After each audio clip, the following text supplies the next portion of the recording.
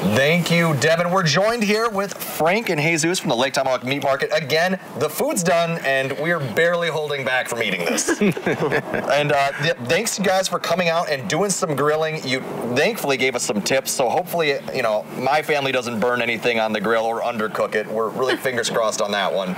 You guys have been working so hard all morning. This is a beautiful presentation. Absolutely stunning. Thank you.